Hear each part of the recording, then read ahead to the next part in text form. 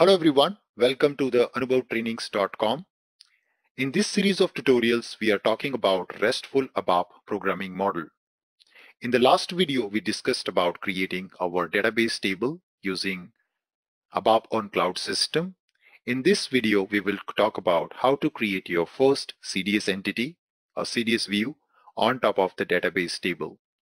Remember, the CDS view works as an entity for the RESTful ABAP programming model's business object, which we will also discuss in the subsequent session. So let's switch to our development environment. And you can see here we have created a database table. You can also download this complete source code from the description of the video. So let me go ahead and now create a CDS data view on top of this database table. So I will go ahead and create a right click on our package and choose here Core Data Services,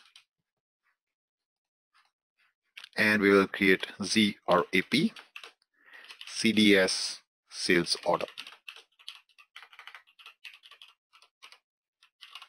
entity for rep. Say next, and now we will be using our database table, and let's give a DD view name.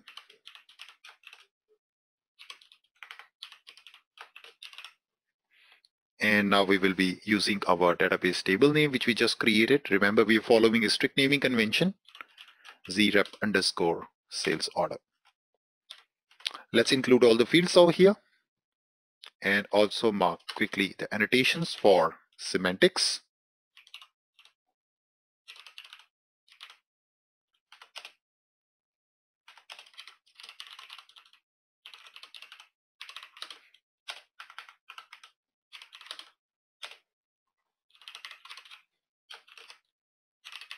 All right. Now we will activate our CDS. Very nice. So now in this step, we have seen how to create a CDS view. Of course, right now in our table, we don't have any data.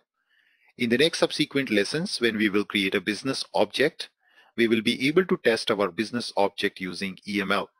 And that is the point when we will be able to also inject and insert the new data as part of our database table using RESTful ABAP programming model. So if you're liking this video, please don't forget to share and subscribe this video with your friends and colleagues so that they can also take benefit out of this free learning series on RESTful ABAP programming model. And I will see you in the next video.